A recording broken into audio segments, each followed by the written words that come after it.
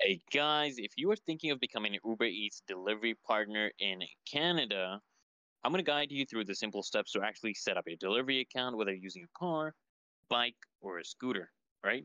So first things first, what you're going to do, of course, guys, is you want to the Uber driver app. So start by downloading the Uber driver app from the App Store or Google Play. This is different from the normal Uber app, right? It's called the Uber driver app. Then what you want to do, guys, is you actually want to sign up for an account. You want to open the app and tap sign up. You want to provide your phone number, email address, and a password, guys, all right?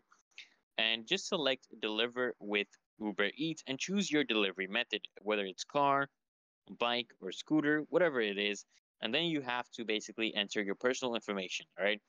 You need to add your full name, your address, and your Canadian social security number, okay? You need to enter those things. And also, guys, what you have to do is if you're using a car or scooter, you need to upload the vehicle, registration, insurance, and a proof of a valid driver's license. For bikes, you basically just need, a government issued photo ID. And then what you need to do also, guys, you need to take a photo. You need to upload a profile photo. You have to take a clear, well-lit photo of yourself without any hats or sunglasses, okay? And you need to understand that Uber actually requires a background check, so you want to follow the prompts to authorize the check and submit the required information. Anyways, guys, you also need to enter your banking details. You want to enter your banking information for payouts and make sure you have your bank account and routing numbers handy.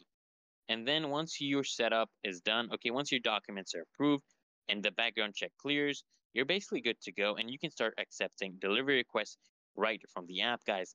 And that's it, guys. It's really easy and straightforward. And if you found this video helpful, guys, don't forget to like, comment, and subscribe for handy tips such as this.